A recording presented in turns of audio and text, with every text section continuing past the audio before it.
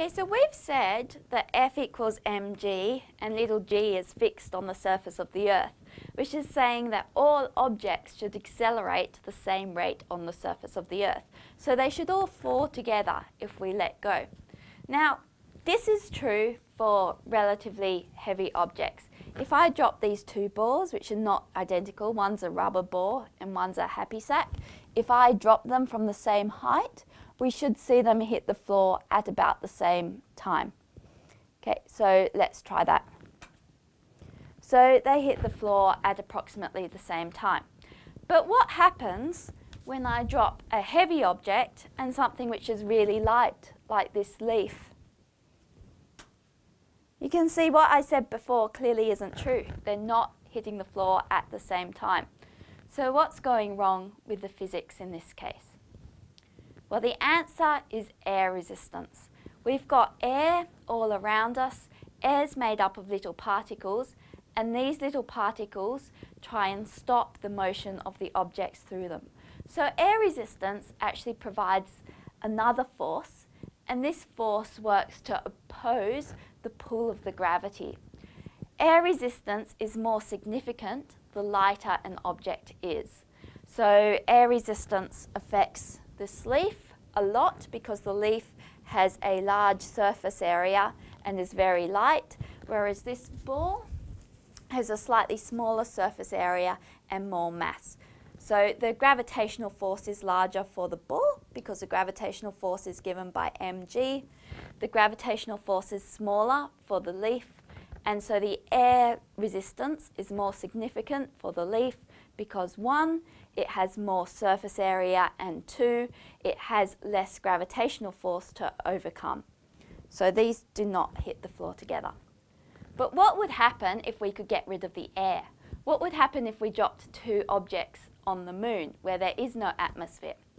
Well, on the moon, the leaf and the ball would drop at the same rate. Now, don't take my word for this. We're going to do a demonstration now to prove that on the moon, the ball and the leaf would fall at the same rate. What we have here is a Perspex tube from which we can remove all the air. You can see the patty case and the ceramic ball down the bottom. The patty case is very light and has a large surface area.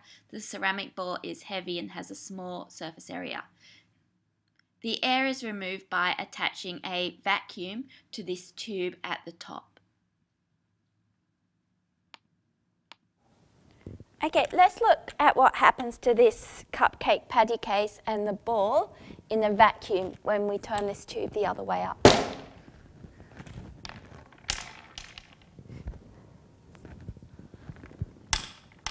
You can see that now that they're in the vacuum, they fall at approximately the same rate. We'll replay that in slow motion now so that you can see exactly what's going on. You can see the patty case and the ceramic ball hit the bottom of the tube at almost exactly the same time.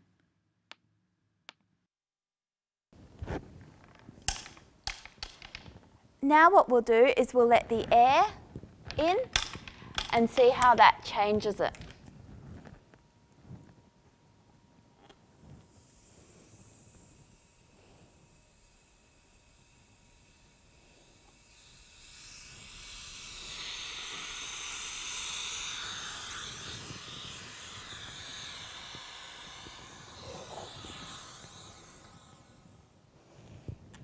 Okay, so now there's air in this tube.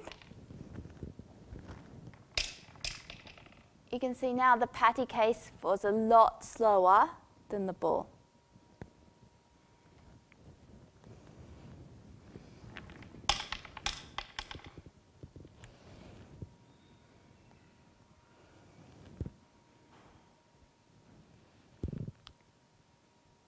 And so around us, we've got air resistance.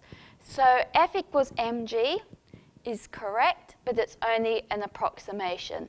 In reality, things with a large surface area that don't have much mass are affected by air resistance. So F equals mg does hold, But on the surface of the Earth, we also need to sometimes consider air resistance. Air resistance is very important for objects with a large surface area and which don't have much mass. Now, one interesting thing which happens with air resistance is that everything feels a weight force downwards. So we've got an mg force downwards. Now, the size of the air resistance force is actually dependent upon the velocity of the object which is falling. So here we've got a cat falling from a high-rise apartment. It wasn't pushed, it fell by accident. It feels an air resistance force upwards. Now, when it starts going fast enough, this air resistance force is actually equal to the weight force. So at that point, when the air resistance is equal to the weight force, it stops accelerating, which means that this cat actually starts to fall at a constant velocity. So this velocity is called the terminal velocity of the cat.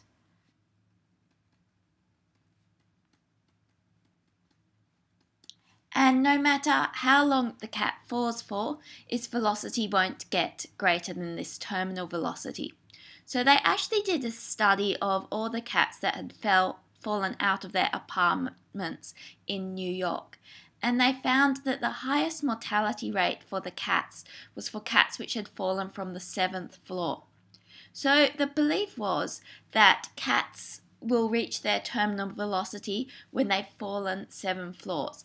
If they fall from higher than that, then they fall for a greater time and the cat has more time to relax in the air and to get into a suitable position to land. So cats have actually survived falls from the 45th floor when they've landed in flower pots. But the 7th floor is the most dangerous as they get to their terminal velocity and they have less time to prepare to hit the ground. So velocity is just another word for speed, except that velocity's got a direction as well. We'll be looking at that in more detail in a later topic. But what we can actually draw here is a speed versus time graph for the falling cat. Now initially it's got a lot of acceleration, but the air resistance force increases as the speed increases, and so the speed of the cat looks something like this.